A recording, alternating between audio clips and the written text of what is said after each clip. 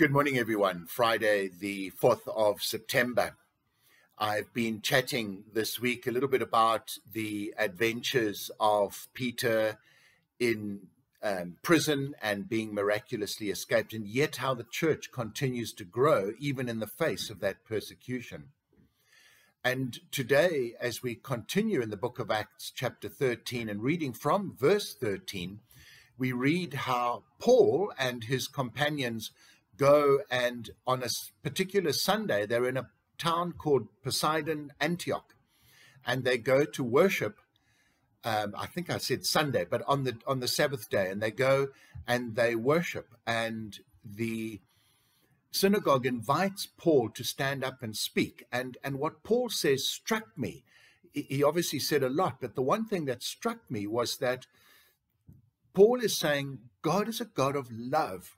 And it is because of that love for us, that desire for something better for us, that God offers us a way, a solution, a door to escape the sinfulness and the corruption of the world around us. And so that stood out for me, because God, you see, is not a God of bureaucracy. God is not saying you have to toe the line. You all have to walk in single file on this narrow little path that I have set out for you. Obviously, what I'm not saying is that we can choose any path that we like. I'm saying that the path we need to follow is the path of a relationship with God, but that's not some narrow little path, and we don't all have to walk in exactly the same way. God is a God of love. And that love of God has been visible from the very beginning of time, from creation even. And as Scripture begins to deal with this very decisively in the Old Testament, and of course very especially in the New Testament, so we see this desire for God for us to know Him and to be led by Him.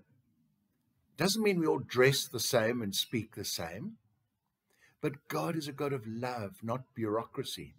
And yet, so often, people interpret the way the church works, and God forbid, sometimes us in the church, we do work like this. We want everyone to be the same and to do the same thing.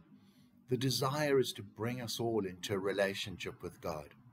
And so, friends, as we go into the weekend, as we face these next few days and our worship on Sunday together, perhaps if you're not working, an opportunity to relax.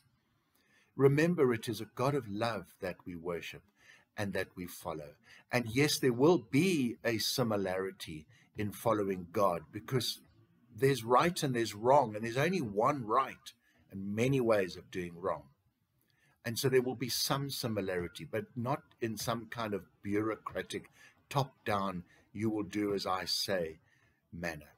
So folks, seek this God. He loves you. He wants the best for you.